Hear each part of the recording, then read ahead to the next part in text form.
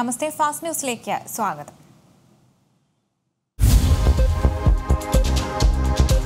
ഡൽഹി കേരള ഹൌസിലും പിൻവാതിൽ നിയമനം. മാനദണ്ഡങ്ങൾ കാറ്റിൽ പറത്തി പരീക്ഷകൾ നടത്തുന്നുവെന്നാണ് ആരോപണം. എന്നാൽ ആരോപണങ്ങളോട് പ്രതികരിക്കാൻ അധികൃതർ തയ്യാറായില്ല. LBS 2021 ജനുവരി 30-31 തീയതികളിലായി പരീക്ഷ നടത്തുകയുണ്ടായി. ഈ പരീക്ഷയിൽ ഗുരുതരമായ ക്രമക്കേടാണ് ഉണ്ടായിരിക്കുന്നത്. എന്തെന്നാൽ സാധാരണയായി PSC, UPSC തുടങ്ങിയ പരീക്ഷകളിൽ നടത്തുമ്പോൾ ചോദ്യപേപ്പറുകളിൽ സീലുകൾ ഉണ്ടാകുന്നതാണ്. ഇവിടെ നടന്ന ഷോഫർ പരീക്ഷയിൽ ചോദ്യപേപ്പറിൽ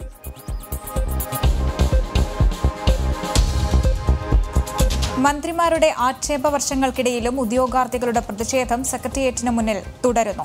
സർക്കാരിന്റെ ഭാഗത്തുനിന്നും അനുഭാവപൂർവമായ നടപടികളില്ലാത്തതിനാൽ സമരം കൂടുതൽ ശക്തമാക്കാനാണ് ഉദ്യോഗാർത്ഥികളുടെ തീരുമാനം. വ്യക്തികൾ ചോദ്യപേപ്പർ ചോർത്തിയെടുത്ത് PSC പരീക്ഷ അട്ടിമറിച്ച് 1, 2, 3 റാങ്കുകൾ മുൻപന്തിയിലുള്ള റാങ്കുകൾ കരസ്ഥമാക്കിയപ്പോൾ പാവപ്പെട്ട ഉദ്യോഗാർത്ഥികൾ കഷ്ടപ്പെട്ട് പഠിച്ച് കൂലിപ്പണി എടുത്ത് പഠിച്ച ഉദ്യോഗാർത്ഥികൾ പുറകിലേക്ക് ആയിപ്പോയി. അങ്ങനെ ഞങ്ങളെ പാവപ്പെട്ടവരുടെ ജീവിതം ഈ തെരുവിൽ നിങ്ങൾ കാണുന്നില്ലേ? ഈ സമരം നിങ്ങൾ കാണുന്നില്ലേ? മുട്ടിൽ കഴിഞ്ഞ് ഞങ്ങൾ അപേക്ഷിക്കുകയാണ്. ഇനി ഇതിൽ പറഞ്ഞ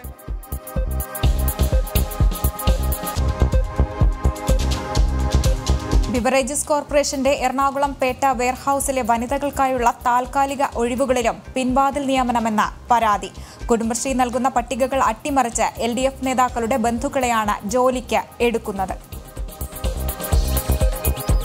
കോർപ്പറേഷന്റെ ഗോഡൌൺ അത് കേരളത്തിലെയും അല്ലെ എറണാകുളത്തെയും തന്നെ ഏറ്റവും വലിയ ഗോഡൌണുകളിൽ ഒന്നാണ്. അവിടെ ജോലി ചെയ്തുകൊണ്ടിരുന്ന ജിജി ഷാജി എന്ന് പറയുന്ന ഒരു വനിത BJPയുടെ സ്ഥാനാർത്ഥിയായി. അതിനുശേഷം അവർക്ക് അവിടെ ജോലി കൊടുത്തില്ല. പിന്നീട് ഒരു BJP പ്രവർത്തകന്റെ ഭാര്യ അനിതയെ അവരവിടെ ജോലിക്കെടുക്കുകയും 1.5 മണിക്കൂർ ജോലി ചെയ്തതിന് ശേഷം അപ്പോഴാണ് അവർക്ക് മനസ്സിലായത് ഇതൊരു BJP പ്രവർത്തകന്റെ ഭാര്യയാണെന്ന് മനസ്സിലായത്. തുടർന്ന് അകാരണമായി പിരിച്ചുവിടുകയും അന്ന് തന്നെ ഒരു സഖാവിന്റെ ഭാര്യ.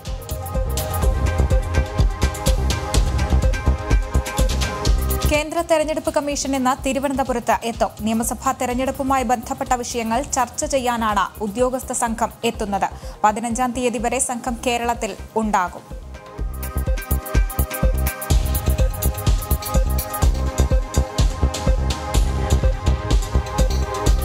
പ്രാദേശിക എതിർപ്പുകൾ മറികടന്ന് Mani C കാപ്പനെ സ്വീകരിക്കാനൊരുങ്ങി UDF. Jose K മാണിക്ക് വേണ്ടി മാണി സി കാപ്പനെ പുറത്താക്കി എന്നതാകും പാലായിൽ ഇത്തവണ UDF പ്രചരണ വിഷയം ആക്കുക.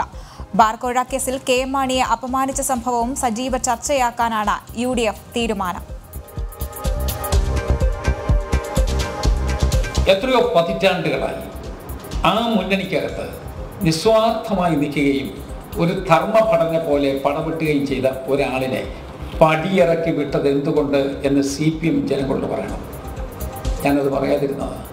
നിങ്ങൾ എന്നെ കൊണ്ട് പറയിപ്പിച്ചതാണ്, ഞങ്ങളെ കൊണ്ട് പറയിപ്പിച്ചതാണ്. എന്തുകൊണ്ട് പടിയിറക്കി വിട്ടു? ഇപ്പോൾ അവർ ചെയ്യുന്ന പണി എന്താ? ഇപ്പോൾ മാണി സി കാപ്പനെ വിട്ടു എന്ന് ചോദിച്ചാൽ വിട്ടെന്ന് പറയുകയില്ല, വിട്ടില്ലെന്ന് ചോദിച്ചാൽ അതും ഇല്ലെന്ന് പറയുക. എന്തിനാണെന്നറിയാമോ? ഒരിടത്തും പോയി പച്ച പിടിക്കരുത്. അതിനുവേണ്ടി ഉരുട്ടി കൊണ്ടുപോവുകയാണ്. കേരള നിയമസഭയിൽ അദ്ദേഹത്തിൻ്റെ അവസാനത്തെ ബജറ്റ് അവതരിപ്പിക്കുന്നതിന് വേണ്ടി മാണി സാറിനെ എടുത്തും തോളിൽ വെച്ചും ഒക്കെയല്ലോ ഞങ്ങൾ അതിനകത്ത് ആ നിയമസഭയിലേക്ക് എത്തിയത്. അതിനെ അദ്ദേഹത്തെ ഏറ്റവും കൂടുതൽ അപമാനിക്കുകയും ശാരീരികമായി കയ്യേറ്റം നടത്താൻ ശ്രമിക്കുകയും ചെയ്ത ആളുകൾ അവരാണ് അദ്ദേഹത്തിൻ്റെ വികാരത്തെ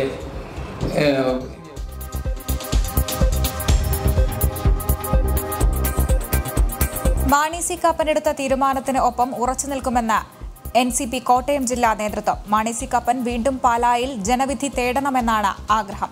ഇടതുമുന്നണി മാണി സി കാപ്പനോട് നീതി കാണിച്ചില്ല എന്നും ജില്ലാ പ്രസിഡന്റ് സാജു M. ഫിലിപ്പ് പറഞ്ഞു. ആ സീറ്റ് ഞങ്ങൾ വളരെയധികം കഷ്ടപ്പെട്ടുകൊണ്ട് ഞങ്ങൾ വിജയിച്ചൊരു സീറ്റാണ്. ശ്രീ KM മാണി പോലെയുള്ള മാണി സാറിനെ പോലെയുള്ള ഒരാളിൽ നിന്നും ഭൂരിപക്ഷം ഘട്ടം ഘട്ടമായി കുറച്ചുകൊണ്ട് വന്ന് ഞങ്ങൾ വിജയിച്ച ഒരു സീറ്റാണ്. ആ സീറ്റ് ഞങ്ങൾ വിട്ടുകൊടുക്കുന്ന പ്രശ്നമില്ല.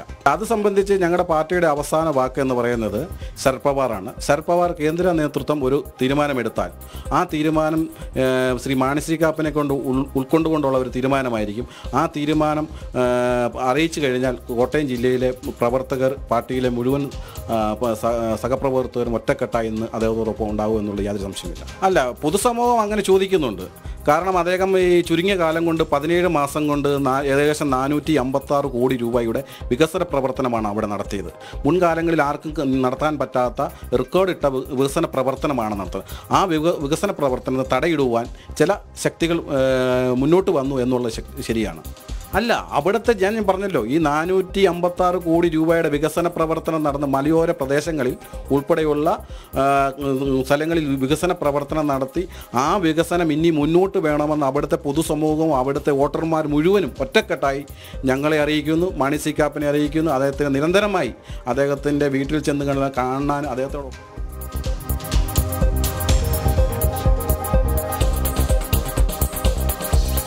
സ്ഥാനാർത്ഥി നിർണയത്തിൽ ജയസാധ്യത മാത്രം പരിഗണിച്ചാൽ മതിയെന്ന KPCCയുടെ ആദ്യ തെരഞ്ഞെടുപ്പ് യോഗത്തിൽ ധാരണ.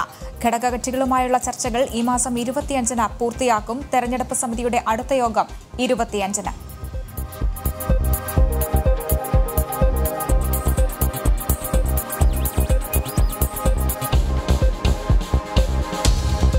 CPI സംസ്ഥാന നേതൃയോഗം ഇന്നും തുടരും. രാവിലെ 9:30-ന് നിർവാഹക സമിതിയും തുടർന്ന് കൌൺസിൽ യോഗവും ചേരും. തദ്ദേശ തെരഞ്ഞെടുപ്പ് ഫലവുമായി ബന്ധപ്പെട്ട വിഷയങ്ങളിൽ ഇന്നലെ നടന്ന ചർച്ചകൾക്ക് സംസ്ഥാന സെക്രട്ടറി കാനം രാജേന്ദ്രൻ മറുപടി നൽകും. ഉച്ചയ്ക്ക് ശേഷമാകും നിയമസഭാ തെരഞ്ഞെടുപ്പുമായി ബന്ധപ്പെട്ട വിഷയങ്ങൾ ചർച്ചയ്ക്ക് വരിക. പുതുതായി മുന്നണിയിലേക്ക് വന്ന ഘടകകക്ഷികൾക്ക് സീറ്റുകൾ വിട്ടുനൽകുന്നതും പകരം സീറ്റുകൾ ഏറ്റെടുക്കുന്നതുമടക്കം പ്രാഥമിക സീറ്റ് ചർച്ചകളാകും ഇന്ന് നടക്കുക. കഴിഞ്ഞ 3 ദിവസമായി നടക്കുന്ന CPI നേതൃയോഗങ്ങൾ ഇന്ന് അവസാനിക്കും.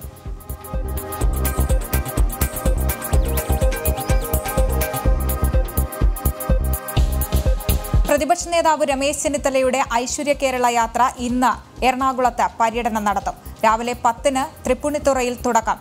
പിറവം, കുന്നത്തുനാട്, പെരുമ്പാവൂർ, മൂവാറ്റുപുഴ വഴി നീങ്ങുന്ന യാത്ര വൈകുന്നേരം കോതമംഗലത്ത് സമാപിക്കും.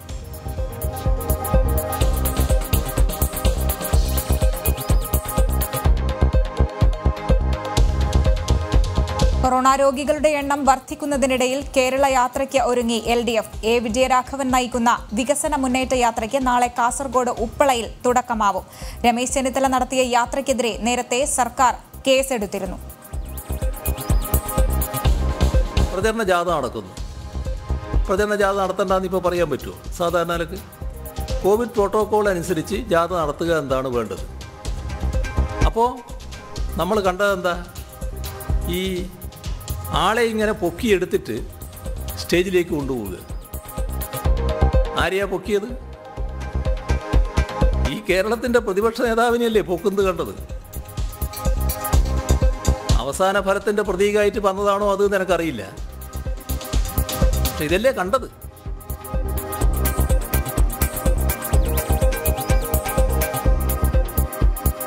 അഭ്യൂഹങ്ങൾ അവസാനിപ്പിച്ച് കണ്ണൂർ അഴീക്കോട് മണ്ഡലത്തിൽ UDF സ്ഥാനാർത്ഥിയായി KM ഷാജി തന്നെ മത്സരിച്ചേക്കും. അഴീക്കോട് സീറ്റ് ഉറപ്പിക്കുന്നതിന്റെ ഭാഗമായി ഷാജി കണ്ണൂരിൽ ലീഗിന്റെ സ്പെഷ്യൽ കൺവെൻഷൻ വിളിച്ചു ചേർത്തു. ഒത്തുതീർപ്പ് ശ്രമങ്ങൾ വിജയിക്കാത്തതാണ് ഷാജി അഴീക്കോട് തന്നെ വീണ്ടും തെരഞ്ഞെടുക്കാൻ കാരണമെന്നും സൂചനയുണ്ട്.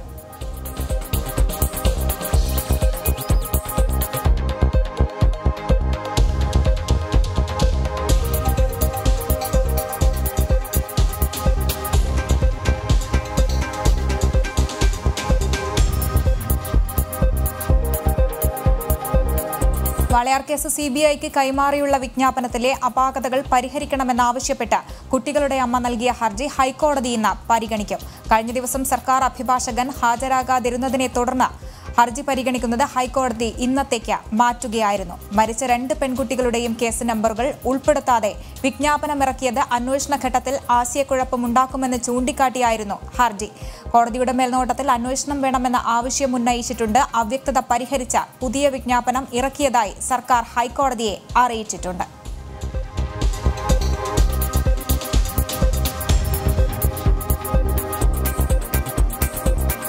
വിതുര പീഡന കേസിലെ 1-ാം പ്രതി സുരേഷ് കുറ്റക്കാരനെന്ന് കണ്ടെത്തി കോടതി ഇന്ന് ശിക്ഷ വിധിക്കും. വിതുര പെൺവാണിഭവുമായി ബന്ധപ്പെട്ട 24 കേസുകളിൽ ഒന്നിലായിരുന്നു കോടതി ഇന്നലെ സുരേഷ് കുറ്റക്കാരനെന്ന് കണ്ടെത്തി വിധി പുറപ്പെടുവിച്ചത്. ബലാത്സംഗം ഒഴികെയുള്ള കേസാണ് കോടതി പരിഗണിച്ചത്. പെൺകുട്ടിയെ തട്ടിക്കൊണ്ടുപോയി തടങ്കലിൽ പാർപ്പിക്കൽ, മറ്റുള്ളവർക്ക് കൈമാറ്റം ചെയ്യൽ, അനാശാസ്യ പ്രവർത്തനം തുടങ്ങിയ വകുപ്പുകളിലാണ് സുരേഷ് കുറ്റക്കാരനെന്ന് കോടതി കണ്ടെത്തിയത്.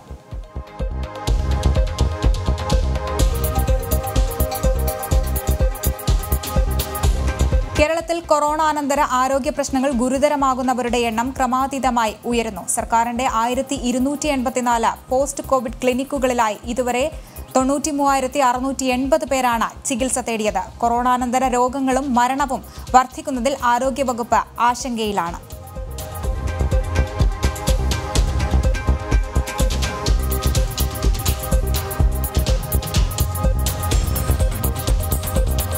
കെന്റിൽ കണ്ടെത്തിയ കൊറോണ വൈറസ് വകഭേദം ലോകത്താകമാനം വ്യാപിപ്പിച്ചേക്കുമെന്ന മുന്നറിയിപ്പുമായി ഗവേഷകർ. ഇത് വാക്സിൻ നൽകുന്ന സംരക്ഷണത്തെ ദുർബലപ്പെടുത്താമെന്നും സ്ഥിതി ആശങ്കാജനകമാണെന്നും UK-യിലെ ജനിതക നിരീക്ഷണ പദ്ധതിയുടെ തലവൻ ഷാരോൺ പിക്കോക്ക് അറിയിച്ചു. പുതിയ ചില വകഭേദങ്ങൾ വാക്സിൻ പ്രതിരോധത്തെ പ്രതികൂലമായി ബാധിക്കുമെന്ന ആശങ്കയും അദ്ദേഹം പങ്കുവച്ചു.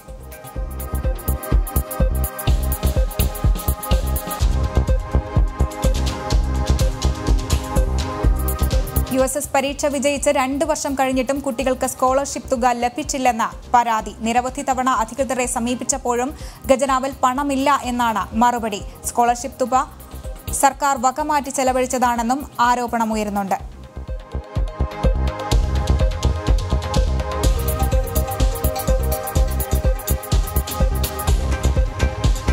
കേരളത്തിൽ പെട്രോളിന്റെ വില ചരിത്രത്തിലാദ്യമായി 90 രൂപ കടന്നു. തിരുവനന്തപുരത്ത് 1 ലിറ്റർ പെട്രോളിന് 90.02 രൂപയാണ് വില.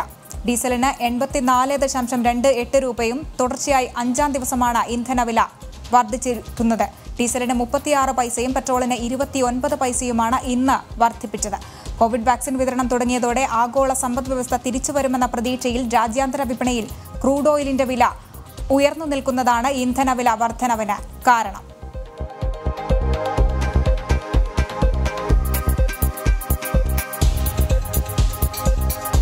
തൃശൂർ പുറനാട്ടുകരയിൽ വീടിന്റെ പൂട്ട് തകർത്ത് സ്വർണം കവർന്നു. 20 പവനോളം സ്വർണമാണ് കവർന്നത്. വീട്ടുടമസ്ഥൻ സ്ഥലത്തില്ലാത്ത സമയത്തായിരുന്നു മോഷണം. പോലീസും വിരലടയാള വിദഗ്ധരും സ്ഥലത്തെത്തി അന്വേഷണം ആരംഭിച്ചു.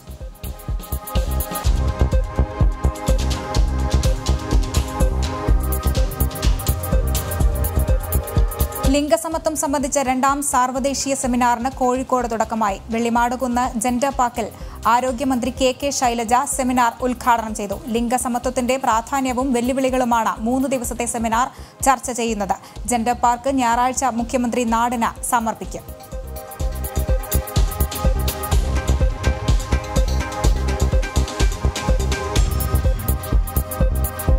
കോഴിക്കോട് നഗരത്തിൽ ഭൂരിഭാഗം സ്വകാര്യ ബസ്സുകളും സർവീസ് നടത്തുന്നത് അപകടാവസ്ഥയിലായ ടയറുകളുമായി. റീസോൾ ചെയ്ത് ഉപയോഗിച്ച ടയറുകൾ പൊളിഞ്ഞ നിലയിലാണ്. ടയറിന്റെ അപകടാവസ്ഥ ശ്രദ്ധയിൽപ്പെടുത്തിയപ്പോൾ ജനം TV സംഘത്തിന് നേരെ ആക്രോശമായിരുന്നു ബസ് ജീവനക്കാരുടെ മറുപടി.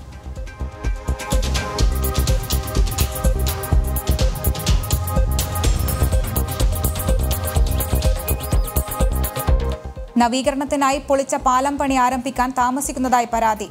കരീപ്ര പഞ്ചായത്തിലെ കരീപ്ര കടയ്ക്കോട് റോഡിലെ മുണ്ടാമൂട് തോടിന് കുറുകെയുള്ള പാലം പൊളിച്ചിട്ട് 2 ആഴ്ചയായിട്ടും പാലം പണി ആരംഭിക്കാത്തതാണ് നാട്ടുകാരുടെ പ്രതിഷേധത്തിന് കാരണം. നാദൻമുകൾ വാർഡിൻ്റെ കനാൽ പണിയുമായിട്ട് ബന്ധപ്പെട്ട് ഈ കനാലോട് വൃത്തിയാക്കിയിട്ടായിരുന്നു വെള്ളം തുറന്നു വിട്ടുകൊണ്ടിരുന്നത്. ഇപ്പോൾ ഇവിടെ വൃത്തിയാക്കാതെ കനാൽ വെള്ളം തുറന്നു വിട്ടിരിക്കുകയാണ്. തുറന്നു വിട്ടതുകൊണ്ട് ഈ കാട്ടിൽ ഈ സൈഡിലൂടെ ഇഴജന്തുക്കൾ കയറി വീടുകളിൽ വരികയും ഇവിടെയുള്ള കുട്ടികൾക്ക് ബുദ്ധിമുട്ടുണ്ടാക്കുന്ന രീതിയിലുള്ള ഇഴജന്തുക്കളും പ്രശ്നങ്ങളുമാണ് പ്രശ്നം സൃഷ്ടിച്ചുകൊണ്ടിരിക്കുകയാണ്. അതോടൊപ്പം തന്നെ ഈ ഒരു വഴി നേരത്തെ ഇവിടെ ഒരു ഗുഹാക്ഷേത്രമുണ്ട്.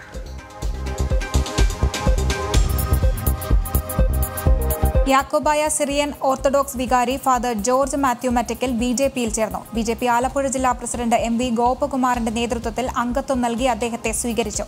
മുംബൈയിലാണ് ഇദ്ദേഹം വികാരിയായി പ്രവർത്തിക്കുന്നത്.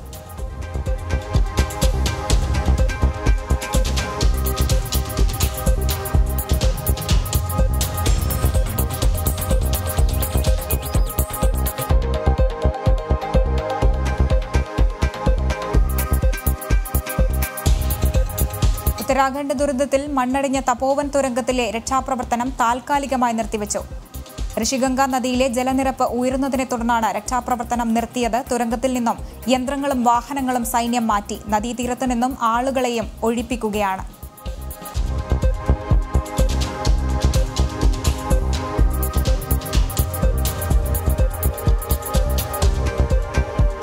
വിദ്യാർത്ഥികളെ റാഗ് ചെയ്ത സംഭവത്തിൽ മംഗലാപുരത്ത് 11 മലയാളി വിദ്യാർത്ഥികൾ അറസ്റ്റിൽ. അറസ്റ്റിലായത് മംഗലാപുരം ഉള്ളാൾ കനച്ചൂർ മെഡിക്കൽ സയൻസിലെ വിദ്യാർത്ഥികളാണ്. ജൂനിയറായി എത്തിയ മലയാളി വിദ്യാർത്ഥികളുടെ താടിയും മിശയും വടിപ്പിച്ചായിരുന്നു സീനിയർ വിദ്യാർത്ഥികളുടെ റാഗിംഗ്. ഫിസിയോതെറാപ്പി, നഴ്സിംഗ് വിദ്യാർത്ഥികളാണ് അറസ്റ്റിലായത്.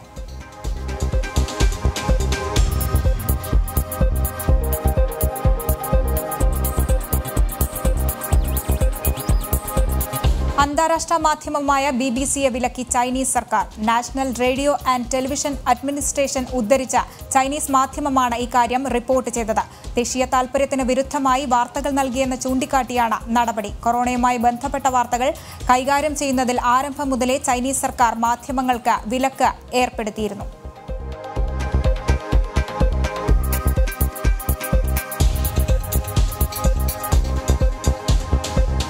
ബംഗാളിൽ പ്രചരണത്തിന് എത്തിയ മമതാ ബാനർജിയുടെ ഭരണത്തെ തൂത്തെറിയാനെന്ന് ആവർത്തിച്ച് അമിത്ഷാ. പ്രമുഖ മാധ്യമത്തിന്റെ കോൺക്ലേവിൽ സംസാരിക്കുകയായിരുന്നു അദ്ദേഹം. ഒരു സംസ്ഥാനത്തെ അധപ്പതിപ്പിക്കാവുന്നതിന്റെ അങ്ങേയറ്റത്തേക്കാണ് മമതാ ബാനർജി കൊണ്ടുപോയത്. ബംഗ്ലാദേശ് അതിർത്തി പ്രദേശത്ത് മതഭീകരതയും നുഴഞ്ഞുകയറ്റവും കള്ളക്കടത്തും പ്രോത്സാഹിപ്പിച്ചു. പ്രതിപക്ഷത്തെ ഒരു വിധത്തിലും പ്രവർത്തിക്കാൻ അനുവദിക്കാത്ത മമത BJP പ്രവർത്തകരെ ഉൾപ്പെടെ കൊന്നുതള്ളാനും കൂട്ടുനിൽക്കുകയാണ്.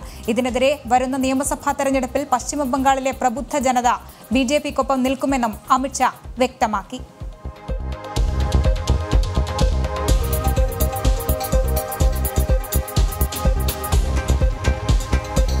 ഇംപീച്ച്മെന്റ് പ്രമേയത്തിൽ ട്രംപിന്റെ വാദം ഇന്ന് തുടങ്ങും. ഡെമോക്രാറ്റുകളുടെ വാദം പൂർത്തിയായി. ട്രംപിനെ ശിക്ഷിച്ചില്ലെങ്കിൽ ക്യാപിറ്റോൾ ആക്രമണം ആവർത്തിക്കപ്പെടുമെന്ന് ഡെമോക്രാറ്റുകൾ വ്യക്തമാക്കി.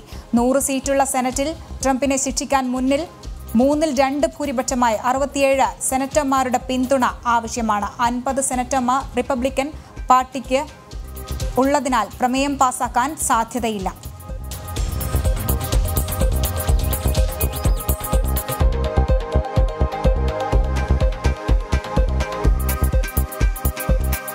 ചാരവൃത്തിക്ക് അറസ്റ്റിലായ പാക് ഏജന്റിന് ജീവപര്യന്തം ശിക്ഷ വിധിച്ച കോടതി. Pakistan ചാരസംഘടനയായ Inter service ഇന്റലിജൻസിന്റെ Asian agent ഇഷ്വാൻ ബെഹ്റയ്ക്കാണ് കോടതി ശിക്ഷ വിധിച്ചത്.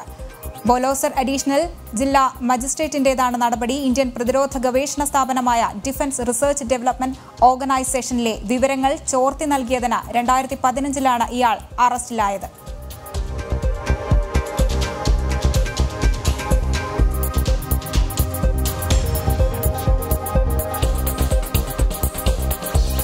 പെപ്സി, കൊക്കക്കോള എന്നീ ബഹുരാഷ്ട്ര കമ്പനികൾക്ക് 72 കോടി രൂപ പിഴ ചുമത്തി കേന്ദ്ര മലിനീകരണ നിയന്ത്രണ ബോർഡ്. പ്ലാസ്റ്റിക് മാലിന്യങ്ങളുടെ സംസ്കരണത്തെ സംബന്ധിച്ചുള്ള മാർഗനിർദ്ദേശങ്ങൾ ലംഘിച്ചതിനാണ് പിഴ ഈടാക്കുന്നത്. 15 ദിവസത്തിനുള്ളിൽ പിഴ അടയ്ക്കണമെന്നും നിർദ്ദേശമുണ്ട്.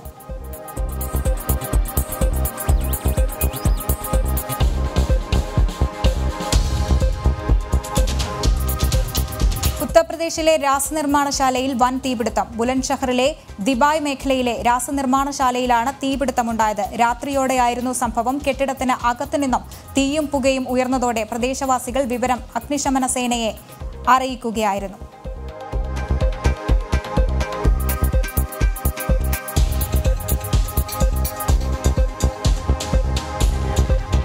രാജസ്ഥാനിൽ ഭൂചലനം ഉണ്ടായതായി നാഷണൽ സീസ്മോളജി സെന്റർ അറിയിച്ചു. രാജസ്ഥാൻ ബിക്കാനീറിൽ നിന്ന് 420 കിലോമീറ്റർ വടക്കു പടിഞ്ഞാറായാണ് ഇന്ന് രാവിലെ 8 മണിയോടെ ഭൂചലനം ഉണ്ടായത്. 4.3 തീവ്രത രേഖപ്പെടുത്തിയ ഭൂചലനമാണ് സംഭവിച്ചതെന്നും അധികൃതർ വ്യക്തമാക്കി.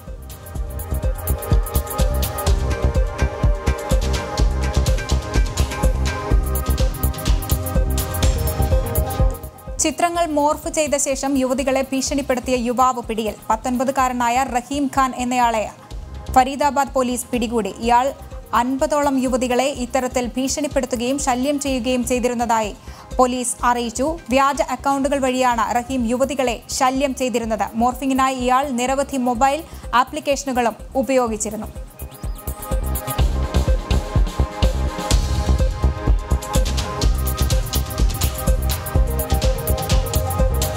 രാജ്യത്തെ ആഭ്യന്തര വിമാന ടിക്കറ്റ് നിരക്ക് പരിധി കേന്ദ്ര സർക്കാർ വർദ്ധിപ്പിച്ചു. 10 മുതൽ 30% വരെ ടിക്കറ്റ് നിരക്ക് പരിധി ഉയർത്താനാണ് കേന്ദ്ര വ്യോമയാന മന്ത്രാലയം തീരുമാനിച്ചത്. പുതുക്കിയ നിരക്ക് 2021 മാർച്ച് 31 വരെയോ അടുത്ത ഉത്തരവ് വരെയോ പ്രാബല്യത്തിൽ തുടരുമെന്നും വ്യോമയാന മന്ത്രാലയം അറിയിച്ചു.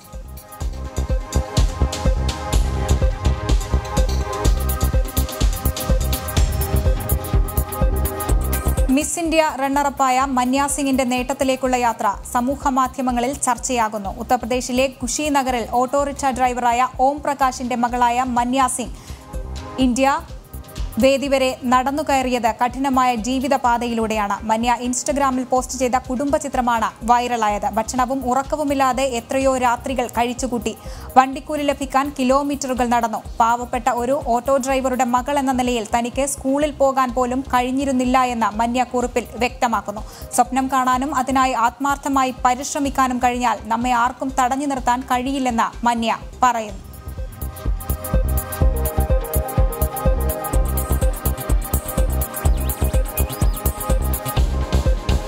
ഇന്ത്യൻ കായിക താരം ഹിമ ദാസിനെ അസം പോലീസ് സേനയിലെ DSP-ആയി നിയമിച്ചു. അസം മുഖ്യമന്ത്രി സർബാനന്ദ സോനോവാളാണ് ഇക്കാര്യം അറിയിച്ചത്. ഒളിമ്പിക്സിലോ ഏഷ്യൻ ഗെയിംസിലോ കോമൺവെൽത്ത് ഗെയിംസിലോ രാജ്യത്തിനായി മെഡൽ നേടുന്ന താരങ്ങളെ ക്ലാസ് 1 ഓഫീസർമാരായി നിയമിക്കുമെന്ന് മുഖ്യമന്ത്രി വ്യക്തമാക്കി. ഇതിന്റെ ഭാഗമായാണ് അത്ലറ്റ് ഹിമ ദാസിനെ DSP-ആയി നിയമിച്ചത്. തിങ് എക്സ്പ്രസ് എന്ന പേരിൽ അറിയപ്പെടുന്ന 20-കാരിയായ ഹിമ FA കപ്പ് ലോക അണ്ടർ 20 ചാമ്പ്യൻഷിപ്പിൽ സ്വർണം നേടിയിരുന്നു. ഈ നേട്ടം കൈവരിക്കുന്ന ആദ്യ ഇന്ത്യൻ താരമാണ് ഹിമ.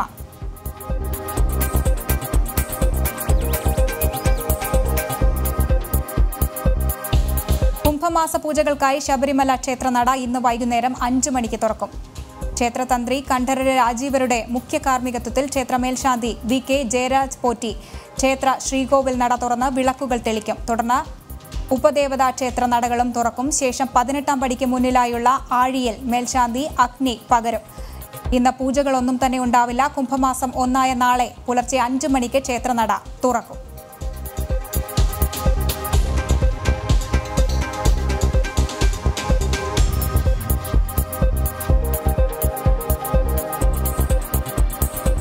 ഇരുപത്തിയഞ്ചാമത് രാജ്യാന്തര ചലച്ചിത്രമേളയുടെ 2ാം ദിനത്തിൽ ശ്രദ്ധേയമായി ലിജോ ജോസ് പെല്ലിശ്ശേരിയുടെ ചുരുളി. സിനിമയുടെ ആദ്യ പ്രദർശനമായിരുന്നു മേളയിൽ. ചിത്രത്തിന്റെ പ്രദർശനം കാണാൻ നടൻ വിനയ് ഫോർട്ടും എത്തി. നമ്മളെപ്പോലെ ഒരു ആക്ടറിനെ സംബന്ധിച്ച് ഇത് വലിയ ബ്ലെസ്സിങ് ആണ്. കാര്യം അപ്പോൾ എന്തൊക്കെ ഇപ്പം നമ്മുടെ ഒരു വേൾഡ് സിനിമ സെനാറിയോയിൽ നമ്മുടെ മലയാള സിനിമേനെ റെപ്രസെൻ്റ് ചെയ്യുന്ന ഒരാളാണ് ലിജോ ജോസ് പെല്ലിശ്ശേരി. അപ്പോൾ അദ്ദേഹത്തിൻ്റെ സിനിമയിൽ ഒരു പ്രധാന വേഷം അഭിനയിക്കാൻ സാധിക്കുക, അത് ഇത്ര മികച്ച രീതിയിൽ പുറത്തേക്ക് വരിക, അത് IFFKയിൽ കാണിക്കുക. ഞാൻ ഒരു 2009 മുതൽ തുടർച്ചയായിട്ട് IFFK അറ്റൻഡ് ചെയ്യുന്ന ഒരാളാണ്. അപ്പോൾ IFFKയിൽ ഞാനും ഈ സിനിമ ഇതിനു മുമ്പ് കണ്ടിട്ടില്ല. ഞാൻ അഭിനയിച്ചു, ഞാൻ ഡബ് ചെയ്തു. പക്ഷേ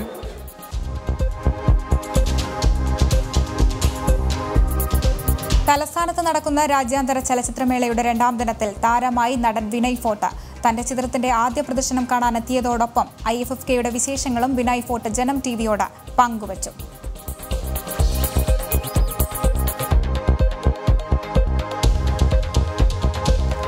മലയാളി പ്രേക്ഷകർ ഇരു കൈകളും നീട്ടി സ്വീകരിച്ച മോഹൻലാൽ ചിത്രം ദൃശ്യം ഹോളിവുഡിലേക്ക് എന്ന റിപ്പോർട്ട്. മോഹൻലാൽ അവതരിപ്പിച്ച ജോർജ് കുട്ടി എന്ന കഥാപാത്രം ഹോളിവുഡിൽ ഓസ്കർ ജേതാവാകും അവതരിപ്പിക്കുക എന്നാണ് സൂചന. സംവിധായകൻ ജിത്തു ജോസഫാണ് ഇത് സംബന്ധിച്ച വിവരങ്ങൾ പങ്കുവച്ചത്.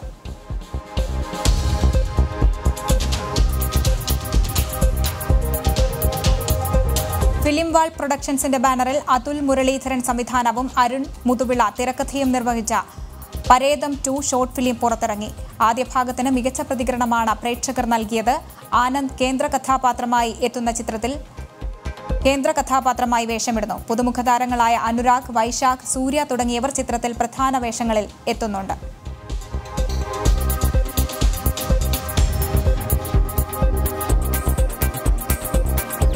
മോഹൻലാലിന്റെ മകൾ വിസ്മയയുടെ ആദ്യ പുസ്തകം എത്തുന്നു.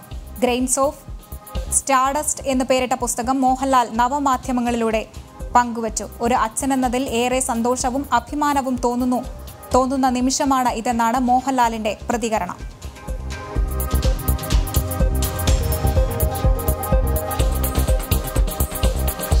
ജനാധിപത്യം പുനഃസ്ഥാപിക്കണമെന്ന ആവശ്യമുന്നയിച്ച് മ്യാൻമാറിലെ തെരുവുകളിൽ പ്രക്ഷോഭം ശക്തം. രാജ്യത്തെ പ്രധാന നഗരങ്ങളായ യാങ്കൂൺ, മാണ്ടലെ എന്നിവിടങ്ങളിൽ പ്രക്ഷോഭങ്ങൾ ശക്തമാണ്. പ്രക്ഷോഭം സമാധാനപരമാണ് എന്ന് സമരക്കാർ വ്യക്തമാക്കി. ചൊവ്വാഴ്ച പോലീസ് നടത്തിയ വെടിവെപ്പിൽ പരിക്കേറ്റ ഒരു സ്ത്രീയുടെ നില ഗുരുതരമാണ്.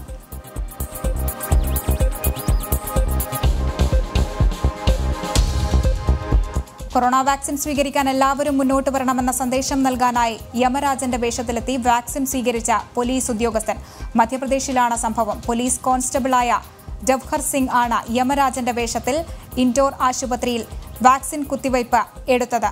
വാക്സിൻ സ്വീകരിക്കാൻ എല്ലാവരും മടികൂടാതെ മുന്നോട്ട് വരണമെന്ന സന്ദേശം പകർന്നു നൽകാനാണ് താൻ ഇത്തരമൊരു വേഷം ധരിച്ച് എത്തിയത് എന്നാണ് ജവഹർ സിംഗ് പറഞ്ഞത്.